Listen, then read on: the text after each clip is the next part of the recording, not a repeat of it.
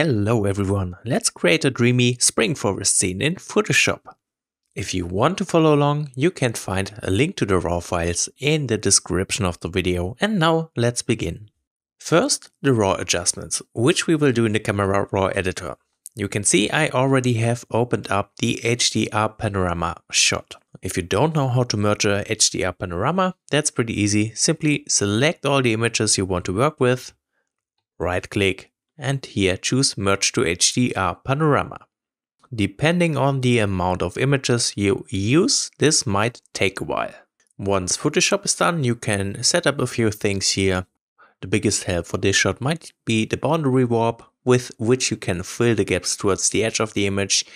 And in this case, this just works pretty good since we don't have a visible horizon. Otherwise, the boundary warp will make the horizon look very strange and skew it a lot. Besides that, I'm not setting up anything else. We don't need to apply auto settings or auto crop since we will be doing that ourselves. And once that is set up, just hit the merge button. And once done, we will end up with something like this. You can see I already have applied some quite heavy cropping. I do want these trees to kind of center the rest of the image, so that is looking pretty good. Of course, there are still some gaps left, right there in the top left corner. We'll be filling that with the Content Aware tool later in Photoshop. Now let's focus on the raw adjustments. First off, switch the profile from Adobe Color to Adobe Standard, just to lessen the contrast a bit. And for a dreamy forest scene, a little bit less contrast works quite good. Then let's expand the basic panel. Also, take a look at the histogram. You can see there's just a tiny bit of an exposure going on and a bit of overexposure as well. That's the reason why we are shooting an HDR sequence in the first place. You can see some pretty blown out highlights there in the back, which we can easily fix. For that, let's bring down the highlights all the way. And of course, this makes the whole image a lot darker. We don't want that. So let's bring the exposure up just a bit. And to further introduce some brightness, I'm going to bring up the shadows. Again, this will lessen the contrast, which works quite good for the dreamy scene. We could bring up the whites. And let's bring up the blacks. Looking much better so far. There's no under or overexposure anymore. I think we're lacking some contrast, so I want to push it up slightly. And at this point, we can adjust the white balance as well. At the moment, it's just a tiny bit too warm. So what I want to do is just bring down the temperature very slightly, introducing summer blue tones.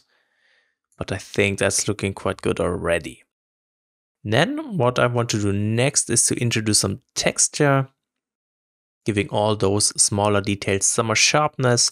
And at the same time, I'm going to bring down the clarity, which helps to create the dreamy effect on top of the image. If you want, you could also bring down the dehaze, which really helps for that effect, but it also makes the image brighter and adds even less contrast. So I'm not a big fan of the negative dehaze for this image. But I do want to introduce some vibrance. And that is the image after the basic adjustments. Before, after. You see, we have much more details, especially in those highlights, which we have saved.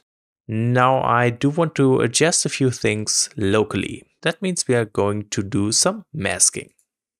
The first thing I want to change is I want to add a lot more detail into this patch of plants down there in the foreground. I'm going to create a simple linear gradient, just covering most of it roughly. And of course, there are a few things selected which we don't need to change.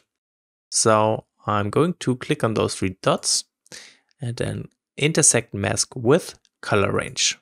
And then I'm just clicking somewhere in the green area right there in the foreground to create a very precise selection of those plants.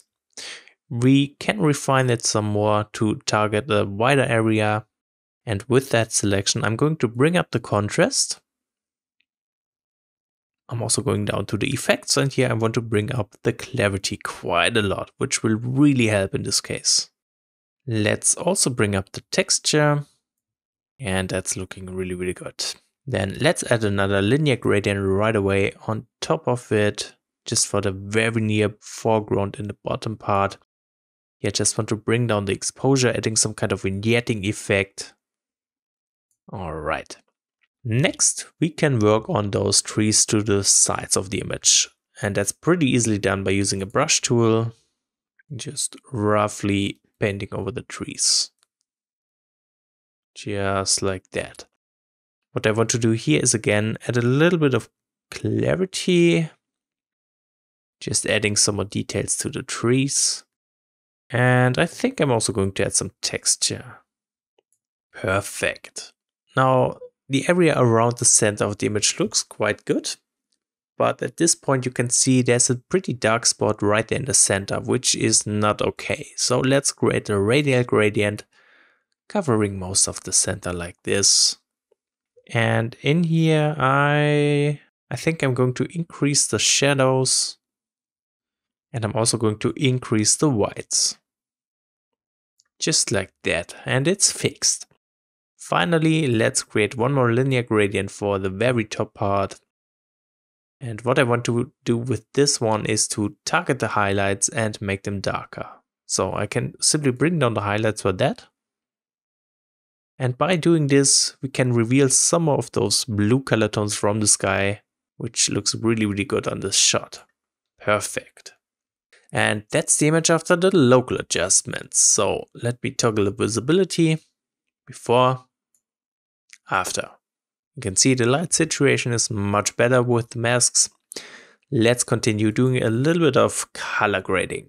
Not much going on here. I'm just going into the color mixer, and first I want to work on the luminance. I do want to bring up the green luminance very, very slightly, which in turn will make all the plants a little brighter. And I'm also going to drop the blue luminance just to reveal some more blue tones in the highlights in the back. Perfect. Now let's switch over into the saturation tab. Here I'm going to bring up the aqua saturation and the blue saturation. Wonderful.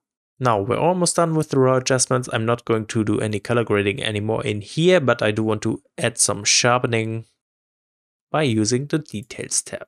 As always, I'm bringing down the radius. I'm adding a bit of detail and add some masking. We can add quite a lot actually, since we have a lot of smaller details in here. And then let's bring up the amount of sharpening. Perfect. And that's the image after the raw adjustments. Before, after. Now we can make this image a little more dreamy using a bit of Photoshop. So let's open up the subject. First, of course, I want to fix those gaps. Let me duplicate that layer by pressing Ctrl J, just to have a backup. And then let's zoom in at the very top right there. Those smaller gaps should be easily filled with the spot healing brush.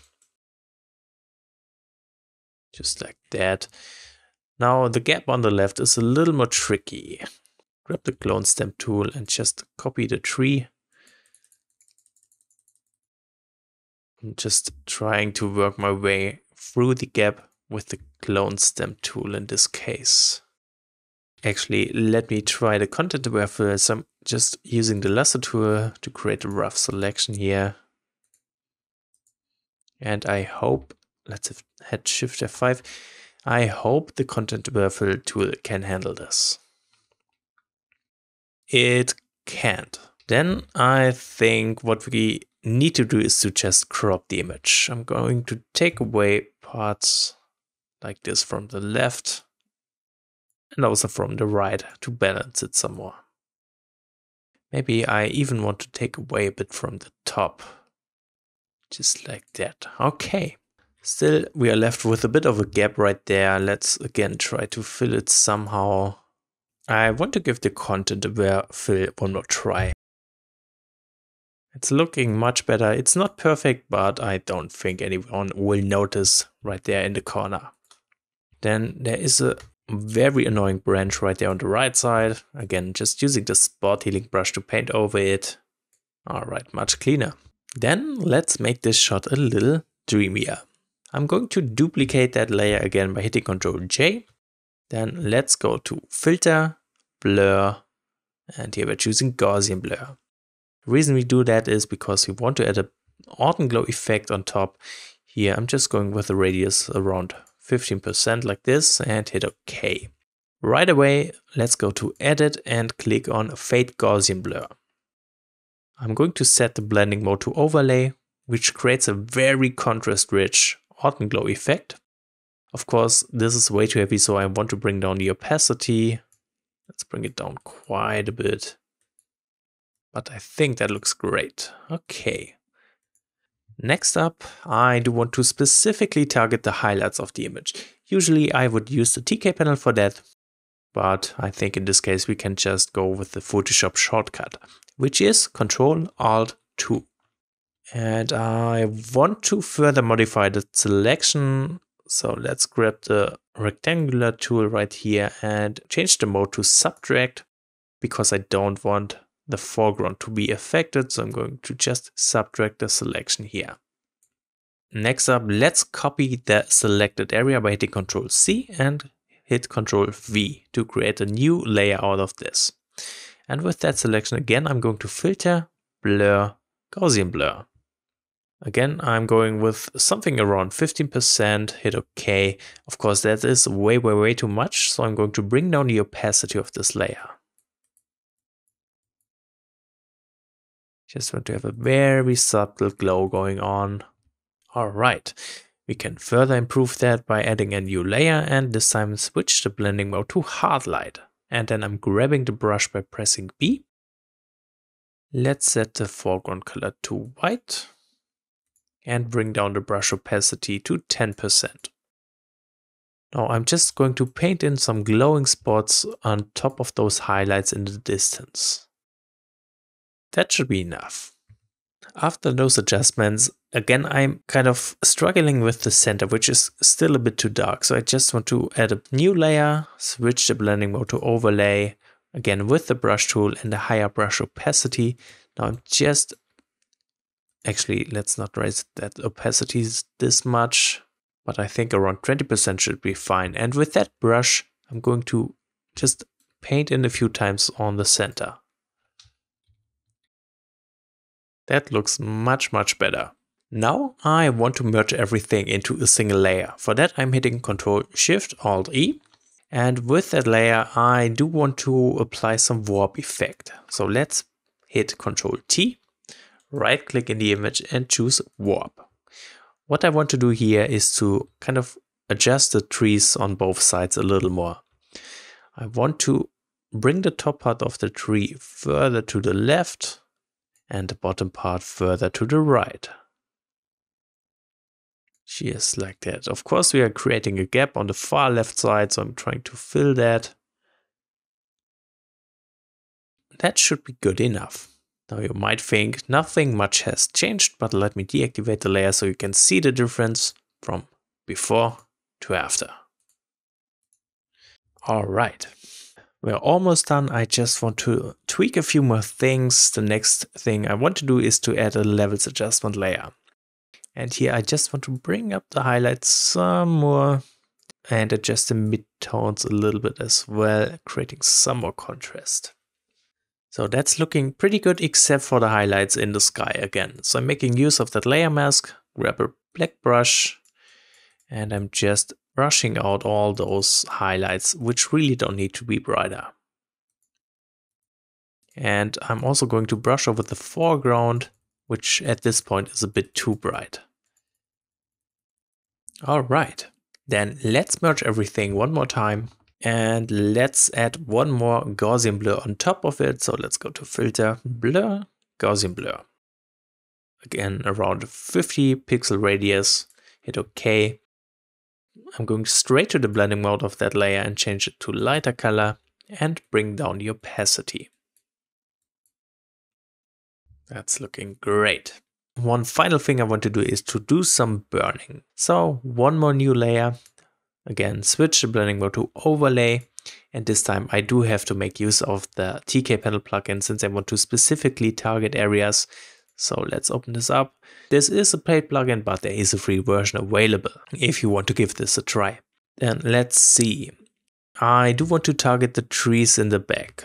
and those are mostly made up of dark tones, so we are going to use a darks mask. This is a too general mask, so let's bring it down. I think the darks for mask looks pretty good, so let's apply this as a layer mask. And with that, let's grab the brush tool, set the foreground color to black since we want to make things darker. And I'm also going to bring down the brush opacity. And now I'm just going to paint over the trees, making them a little darker and just adding some more contrast this way. Perfect. And that's it for editing this dreamy forest landscape. I hope this Photoshop tutorial was helpful. If you have any questions left, as always, feel free to ask in the comments. And thank you very much for watching this video.